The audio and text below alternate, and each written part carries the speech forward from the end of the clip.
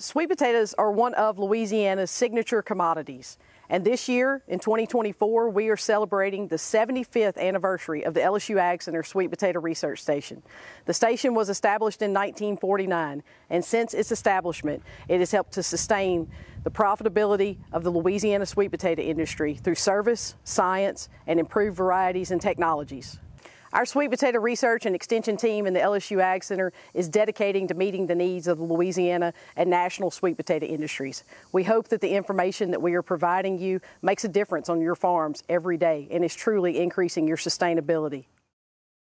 We're really excited about the research we have ongoing. Our sweet potato research team has multi-state projects looking at nematicides and nematode resistance, looking at keeping virus-tested seed clean and looking at heavy metal work. We also have ongoing research looking at improving our breeding lines as well as agronomic practices and looking into best management practices in weed science and insecticides and entomology. So if you have any questions about any of the things that were presented here in this video or any of the other ongoing research we have, I encourage you to reach out to us at the LSU Sweet Potato Research Station, and we'll be happy to visit with you and try to disseminate any of this information to you. Hello everyone, I'm Dr. Tristan Watson. I am the Assistant Professor in Nematology here at LSU AgCenter, and here I'm going to give you an update on some of the work that we've been doing on nematode management in sweet potatoes. So I'm going to be talking about some of the work we've been doing with nematicides, taking a look at different chemistries and how we apply them. I'm going to talk about some of the newer work we're doing on reniform nematode management. So that's one of our main pests that we have here in the sweet potato fields. And then I'm going to wrap up with a little bit of an overview of what we've been doing with the Sweet Armor project, which is a USDA NIFA Specialty Crop Research Initiative project that was funded 3 years ago. So with respect to nematicides, over the past couple of years, we've been looking at non-fumigant nematicides and comparing them to what is our gold standard fumigant, which is Telone 2. This year, we decided to expand the fumigant side of it. We had some growers that were interested in K-PAM, VAPAM, some of these Telone alternatives for as a soil fumigant. That's something that we've been looking into this past year, so we do have some on-farm trials looking at this. We don't have yield data yet, of course, but so far, Telone and K-PAM have been performing very closely, so we do perhaps have some alternatives to Telone. We've also been looking at some of the non-fumigant nematicides, and we've also seen some pretty good performance. By about 28 days into the growing season, we do see significant suppression of reniform nematode numbers. So this year, one of the things we're looking at is how to best apply these various non-fumigant nematicides. They can be applied various ways. We can apply them broadcast over the entire field, over the beds. We can apply them in furrow, right where we're going to be planting our slips. And we can also do something new, which is a transplant drench application where we concentrate the chemical right where the slips are actually being planted. So we're taking a look at how this impacts the performance of particular chemistries and how it impacts nematode suppression, with ultimately providing our growers with the best application methods for particular compounds. So one of the newer projects that we started this year is on reniform nematode management and specifically using host resistance. So we've done some work on nematicides and we've seen some suppression of reniform nematode, but really what we want is resistant varieties that will not allow the nematode to reproduce. So we're starting to look at some of the commercial varieties that we currently have available. We're going to see their susceptibility to reniform nematode. Perhaps there is resistance already available in some of the commercial lines. This is something we haven't looked at before. And if we don't find resistance, we're going to start looking into some of the breeding lines with the hope of developing resistant varieties in the near future. And finally, I want to discuss a project that we started about 3 years ago called Sweet Armor. The whole point of this project is to develop management tactics and resistant sweet potato varieties to root knot nematodes. Not just Meloidogyne incognita, the southern root knot nematode that we have in fields around here, but also the guava root knot nematode, Meloidogyne enterolobii, that invasive new pest that we're keeping a very close eye on. Over the past 3 years, we have breeding lines that now have very strong resistance to both these pests, and they're working their way through to release. The idea is to move these forward and release them as new resistant varieties. And just this past year, we released a new variety called Avoyles with very strong resistance to the southern root knot nematode. We hope this information is useful for you. If there are any particular research areas that you'd like us to look at, email us, text us, call us, and let us know, and we're more than happy to take a look at it. And the final thing is I want everyone to take a look at their fields, pull some soil samples, send them to the Nematode Advisory Service, because this is how you determine if you do have nematode issues. Storage information is the most economically important developmental process in the sweet potato. Understanding the internal and external variables that influence storage information is important in developing and testing management practices to ensure optimum and consistent yields. External variables include moisture, temperature, fertilizer, and heavy metals. Internal variables are mostly variety effects. Our goal is to understand the role of these variables in optimizing storage information. For example, we want to understand variety-specific requirements for water. We want to ensure that the right amount of water is applied at the right time. We also want to understand variety-specific requirements for fertility. We want to ensure that growers are able to provide fertilizers at the right amount and the right timing. Our overarching goal is to ensure the economic sustainability of our growers and industry by providing them with the most up-to-date, field-specific and variety-specific management practices. Hi, I'm Imana Power, and today I want to tell you a little bit more about the research we do at the Sweet Potato Pathology Lab. We work really close with Dr. Labonte, the sweet potato breeder, on screening his advanced breeding lines for multiple disease resistance. And we're also part of the National Clean Plant Network, the Louisiana Center, to make sure we have clean, virus-tested planting material available for sweet potato producers, particularly in Louisiana. Today I want to focus on two projects. One is the abiotic stress in sweet potato production, in particular late-season floods. We know that extreme weather events happen in shorter times. So the 2016 flood that happened, and then in 2022 we had another flood that basically was detrimental for the sweet potato producers. The answers they want to have is, what do we need to do when there is a late season flood? Can we leave the sweet potato in, or do we go ahead and harvest? If we harvest, what can we then do? Do we cure longer, more? Do we send the sweet potato immediately for processing, or what? Those are questions we need to answer. So we have a project going on where we can find indicators that can tell us the risk. And with those risks, we can then help find decision support systems or develop decision support systems that will help answer those questions for the farmers, where they can independently figure out what to do when a flood like that happens.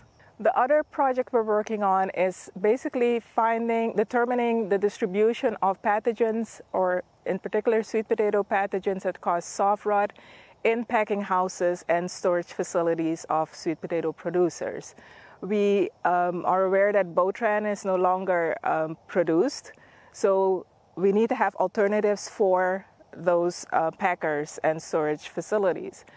What we want to find is using spore traps in those facilities and quantify, so find how many and what type of pathogens we have in these facilities and how it is linked to the practices of the packers and producers. So is there, do we have more distributions of these pathogens after they fill the packing houses, when they start bedding, once they have cleaned or sanitized their facilities, or what? And which ones do we find in what distribution? We hope that once we have that answer, we can then identify which of the chemistries, the newer chemistries, will have a better effect to reduce that, so that they can have a clean facility even after Botran is completely outphased. Another area I want to highlight is using hyperspectral imaging to distinguish virus-infected from healthy plants, the sweet potato plants. We have a graduate student, Clayton Blake, who's working on it, and he's making great progress in the greenhouse, and we want to see if we can extend it to a field situation. I want to thank the sweet potato producers, the industry, and the Sweet Potato Commission for helping us and supporting our research at the LSU AgCenter. Hello, my name is Jeff Davis. I'm an entomologist with the LSU AgCenter, and today I'm going to be talking about our Clean Seed Project. And specifically, I'm going to be talking about keeping the seed clean once we've put it out in the field. So my part and what I'm doing and what we're going to talk about today is using some of our soybean crop field borders around our sweet potatoes. As someone told me the other day, these soybeans can act as soldiers for our sweet potatoes. They're protecting the sweet potatoes, and they do so by keeping the plants of the sweet potato themselves from getting a virus. So viruses are being transmitted by aphids. Those aphids land on the soybeans first. They do so because the aphids look for contrast between the soil surface and the green of the plants. By surrounding the sweet potatoes with soybeans, we then have those aphids land first on the soybeans. The soybeans are not hosts for the viruses that we're interested in sweet potato. Those are sweet potato feathery mottle virus. Those are sweet potato virus G, sweet potato virus C, and sweet potato virus 2. Those are non-persistently transmitted viruses. They are transmitted by aphids.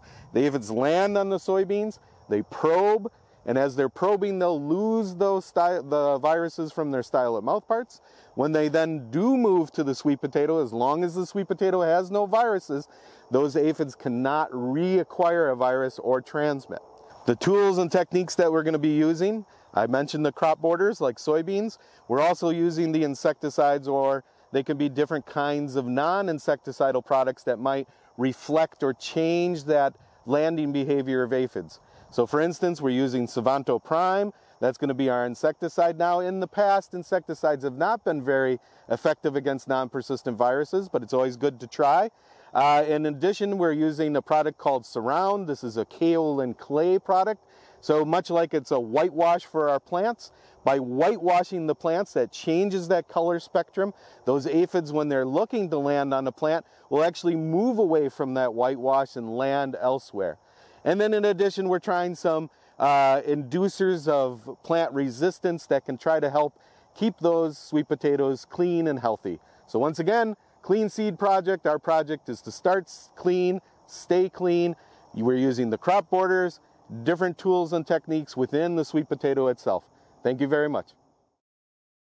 What we'll be doing during the field day tomorrow is we have an abbreviated demonstration of a larger trial that we're conducting at the Northeast Research Station in St. Joseph. And essentially what we're doing is we're trying to evaluate different varieties, those 4 varieties being Bayou Belle, of oils, Orleans, and Evangeline. We're trying to evaluate their inherent competitiveness against weeds based on their different growth characteristics, how quickly they can canopy and cover the row, provide shade to keep weeds from coming up, whether they grow tall or whether they just spread out, have a climbing growth habit. We're trying to see if one has a competitive advantage over the other against weeds. And we're doing this by going in after planting at select dates, keeping the plots weed-free for those dates. So either 2 weeks, 3 weeks, 4 weeks, we're keeping the plots weed-free for that length of time. After that, we're letting the weeds repopulate naturally on their own. Again, we're trying to see 2 things with that. First of all, we're trying to see that any weeds that do come up after that weed-free period, do the individual cultivars differ? Are they better able to compete and tolerate the weeds being there? Second of all, it's letting us measure a weed-free period. In other words, how long does a producer have to concentrate all his efforts on keeping his fields weed-free to be able to maximize his yield? Now, that's not to say that he won't have weeds that pop up, won't affect harvest efficiency. They won't replenish the seed bank, so you have to worry about it there. But just to see how long they have to keep it weed-free to maximize their yield. So that's essentially what we're doing, and the reason we're doing that is with the EPA's changes coming up with herbicides and having a more stringent re-registration and the newly registration process on new herbicides and re-registered herbicides. And with the newly released herbicide strategy, producers are going to have maybe less options to use, maybe not be able to use the rates that they're normally used. And with the herbicide strategy, they're going to have to include some mitigation efforts to accrue enough points to be able to use on each herbicide label, the newly herbicide label that comes out. So when we only have a handful, 5 herbicides that we can use in sweet potato, if we lose one, that's 20% of our arsenal down, much different than we have in other agronomic crops. So that's just a brief synopsis of what we'll be showing here and how it ties into a larger trial we're doing at the research station in St. Joe. We don't release a sweet potato variety very often, but we came up with one recently this year, and it looks really great. This is the Voiles variety, originally tested as 18100. What we really like about it is it's early. It has the capacity to produce really nice storage roots at 90 to 100 days. Most sweet potato varieties are at 110, 120 days before you can really harvest it. And this is a big deal to our industry because very often this time of year in August, we are looking at having shortages of sweet potatoes to be able to sell to the retail market. So having a variety that can come up out of the ground before the primary crop is a big deal for our industry. Also, the processing industry wants an early variety so they can begin processing fresh stock earlier in the season. One of the things we like about the 18100 is that 90-day yield on it, and that's not something you've come across very often. It also stores well, and that's also a characteristic we usually don't find with early yielding varieties. One of the things that we do like about it, it's got a really nice sturdy plant to it, so when the growers put it out in the spring and the summer, it's got good survivability. One of the issues that we have with it though is it does need to be what we call pre-sprouted. So the storage roots that you put out into the ground to get sprouts from to produce your crop in the springtime, these roots need to be warmed up before they can be put out into the ground. So that's one of those little differences that we find with this variety than we have with others. We do everything at the LSU AgCenter Sweet Potato Research Station. We generate true seed, and this is a good example of a crossing nursery right behind me. We train these different lines which we use to generate flowers, and during this time of year, starting to get into the fall period, bees will pollinate these flowers. And so we're going to get tens of thousands of true seeds, not only here up at the sweet potato station, but also in Baton Rouge where we have 7 or 8, 9 different crossing nurseries where we pick seed from. So this is the start of it all. Once we have the true seed from our crossing nurseries, and this is 10,000, 30,000 that we're going to plant out each year, we put them out in the field, and this behind you is about 1 acre of lines that we're going to evaluate. So each one of these plants is a different individual, and our job is to come in here, harvest them, and identify those few rare individuals that have the great shape, great yield, and great flavor that we're all looking for in a sweet potato variety. Just a couple will make it through the process. Those very few that we select over in that first year eventually can make it to this advanced line stage. So for instance, 1920 is the 20th selection we made in 2019. So you can see how very, very few make it through the process. So this is one we're real excited about. It's got a beautiful red skin on it, high yield, and oh my gosh, the flavor on it's just fantastic. So we got a lot of different kinds of sweet potatoes we're looking at to develop. And if we go down this long row, you can see a lot of numbered lines, and some of these have a lot of characteristics that we're looking for. Our main objective is to develop those delicious orange flesh sweet potatoes, but we got a lot of other demands for other kinds of sweet potatoes. For instance, purple flesh. So we have a number of different lines we're looking at that have that wonderful deep purple color in the flesh and also a good flavor. And those are a tough combination to get those two together. So 18115P, 21205P, these are all under evaluation as potential releases as a purple flesh. One of the categories that has really surprised me of how popular it is white flesh sweet potatoes. Our Murasaki variety was released a number of years ago. Oh my gosh, it's amazing how much is sold in the United States. But there's a lot of complaints from the growers because it skins very easy. It's got a beautiful purple skin, but it's paper thin. And there's also the yields okay, but it's not as good as it could be. And so that's that constant pressure we have in the breeding program, is to come up with something that's bigger, better, and provides a better livelihood for our growers. And so we do have a few lines that are coming out that seem to have that tougher skin and also a delicious flavor, and it's got a little bit more yield.